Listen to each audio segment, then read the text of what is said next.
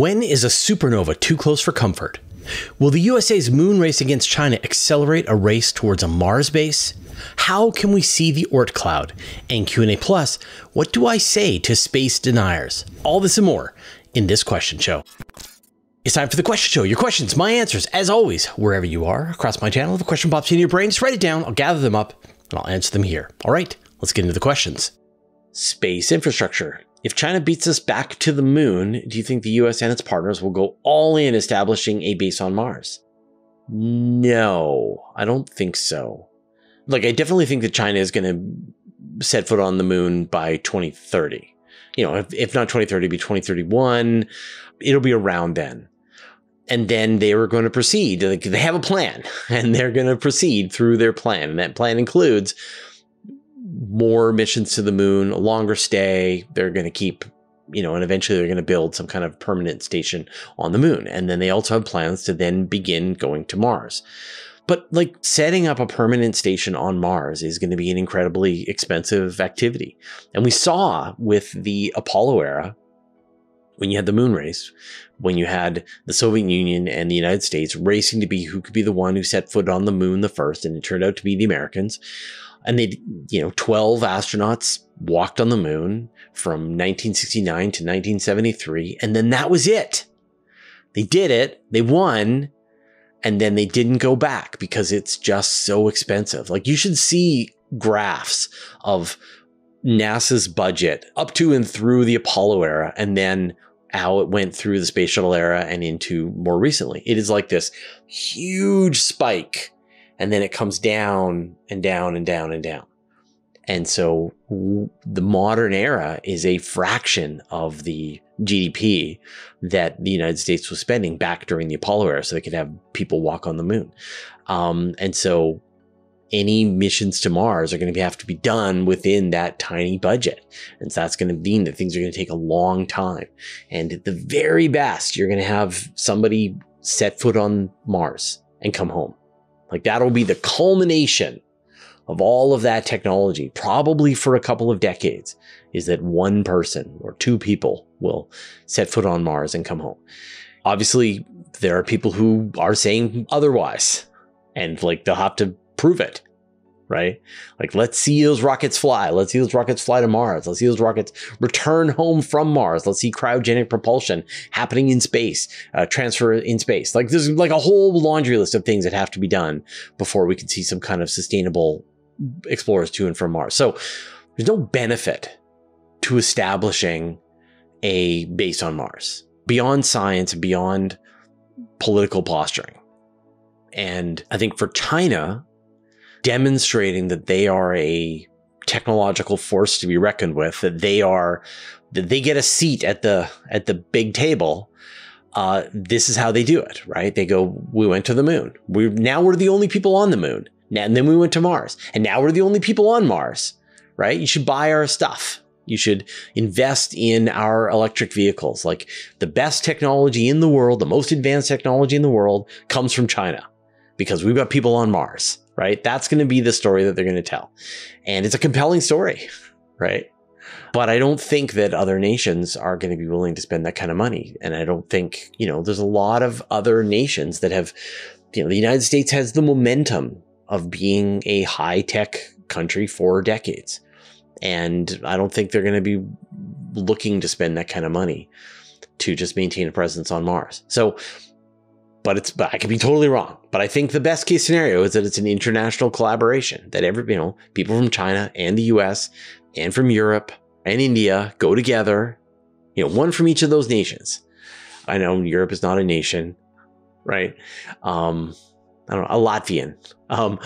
So go to Mars and return. And then later, it is a permanent base that's set up by humanity for humanity. And that's the only one that is sustainable, really.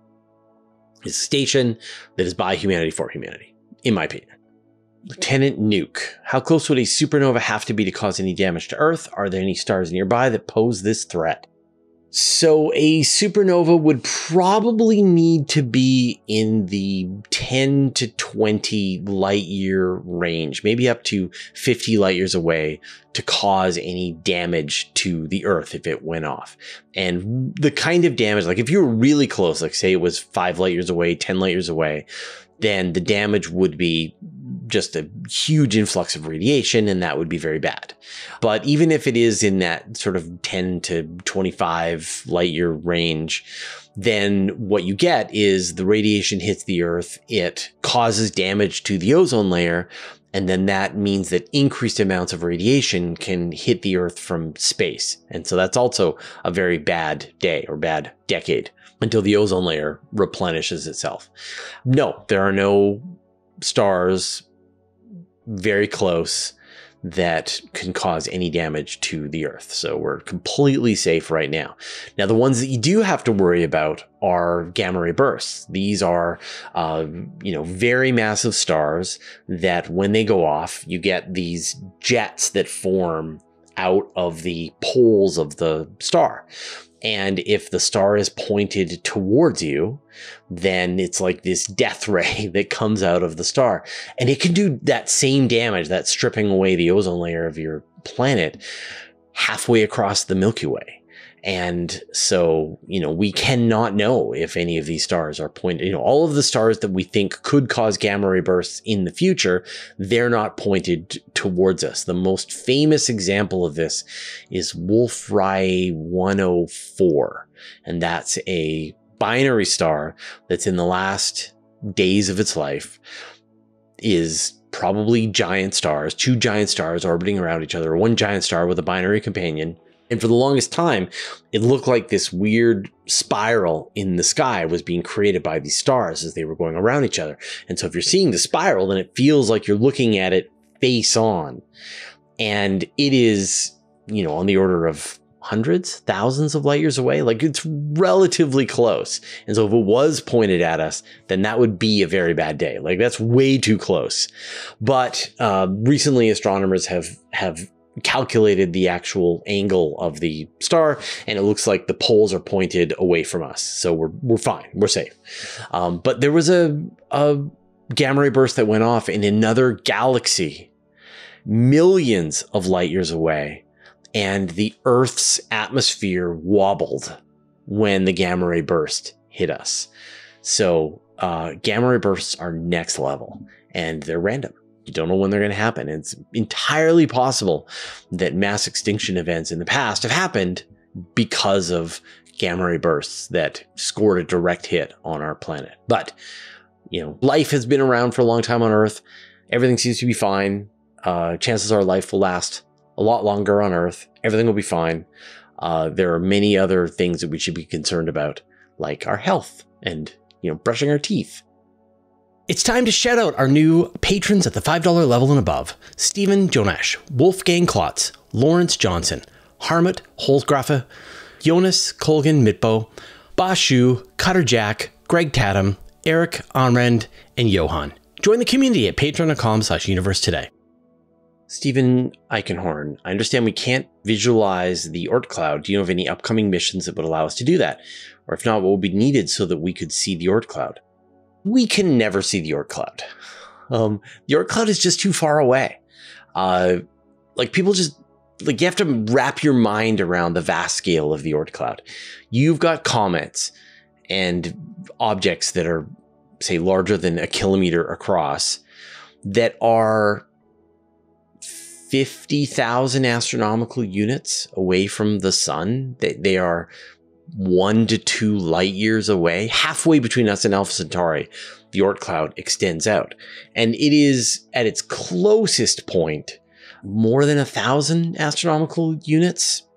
And so we can't see objects smaller than a couple of 100 kilometers across, farther than the Kuiper belt. So 50 astronomical units is when our ability to see small objects pretty much starts to drop off. And you're going to be looking at much, much further away. So how would you see the Oort cloud? You would have a telescope that is a kilometer across, some space telescope that is gigantic. The closest that we did to that was the WISE survey. This was a space telescope that was launched more than a decade ago. It's the Wide Field Infrared Survey Explorer. And this was an infrared mission, and it had a bunch of jobs. It was going to look for weird objects in the infrared, other kinds of galaxies. And it was also looking for asteroids, because asteroids are quite visible in the infrared. And it was also exploring the Kuiper Belt. And one of the big challenges they were trying to do was, can we find a brown dwarf that is part of the solar system? And they did a comprehensive survey, and they were able to rule out that there aren't any brown dwarfs. They're also able to rule out that there aren't any Jupiter-sized objects about 10,000, up to 10,000 astronomical units away. So we know there isn't a planet X out there that's really big. And I think they were also able to rule out like Neptune-sized objects out to 1,000 astronomical units. So, you know, there could be this planet, mysterious planet 9, but it's not going to be very big. It's going to be Earth-sized, or it's going to be Neptune-sized, but it's going to be much farther out. And like, that's the limit of the telescopes we've launched so far. You could make a more sensitive instrument, and maybe you could find objects that are thousands of kilometers across out in the Oort cloud. But that's about it. And so, like, it's just so far away. So we have to wait. But good news, the Oort cloud is hurling comets into the inner solar system. We just have to wait for them to fall in, and then we can observe them as they go by, calculate their orbits, figure out where they came from, and then watch them as they leave us again, never to come back. Visto Tutti, what kind of telescope would be needed to see the light from the absolute farthest that we can see?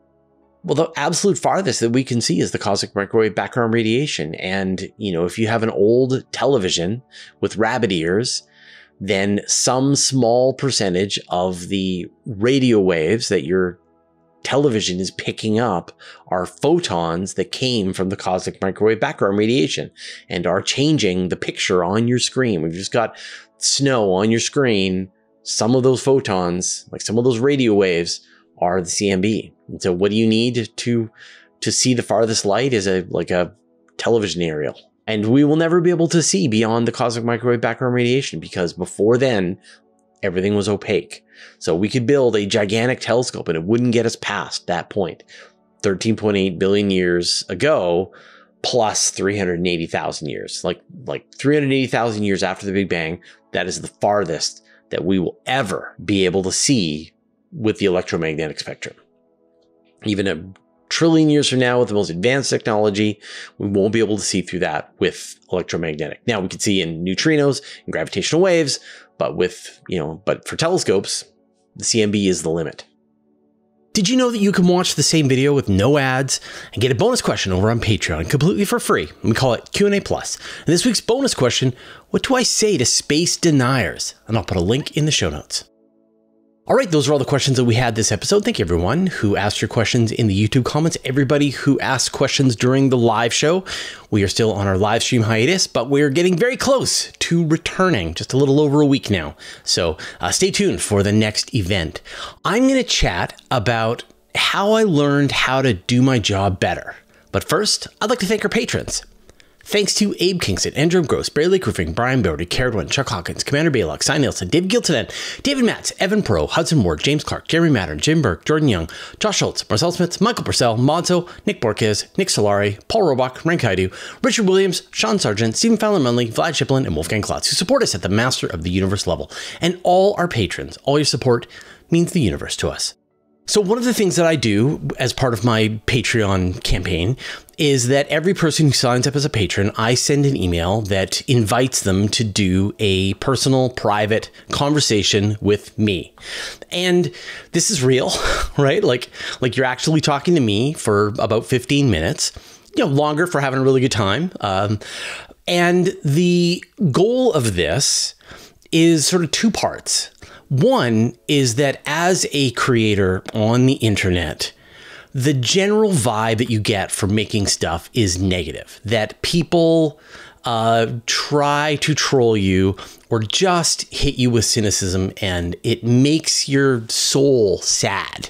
And anybody who has done anything, created anything, put it out there on the internet, you see it. When you look at how people talk about celebrities, like, can you imagine being on the receiving end of that much just kind of vitriol and bile. And so it is really good for the soul to just chat with your fans, with the people who are consuming the content and their subscribers. Like, these are the people that I am making the content for. I'm not making it for the randos who just show up and are, denying space or whatever.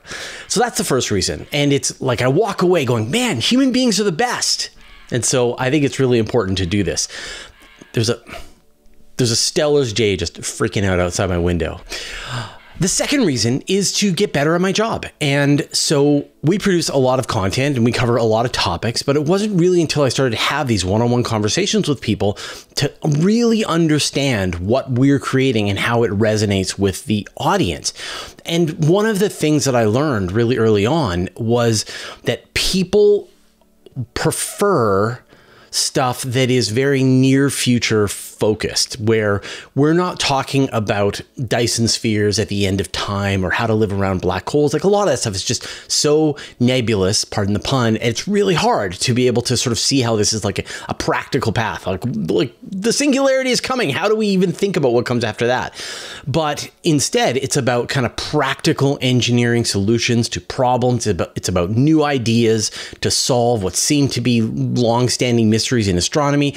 It's about interesting ideas for new observatories, new missions, that kind of thing. And that's the kind of content that I like the best. And so when I was having these conversations with people and realizing this was really resonating with them, it sort of gave me more encouragement to continue down and double down. And so a lot of the interviews that I do, a lot of the people that I talk to, it's in that realm, because I was able to find out that that's the kinds of things that the audience really likes. So if you're a creator, and I know it's very difficult, and a lot of you're introverts. I'm an extrovert, but a lot of people who create are introverts and sort of feel very uncomfortable about connecting with the audience. I highly recommend it. It's a very valuable process. And I've had maybe one bad experience in the 1,200 plus interviews that I've done so far. Mostly, I just feel grateful to be able to have these kinds of chats. So, yeah, this is the thing that I do. I highly recommend that you do it as well. Of course, if you do want to talk to me, join my Patreon, patreon.com/universetoday. All right, we'll see you next time.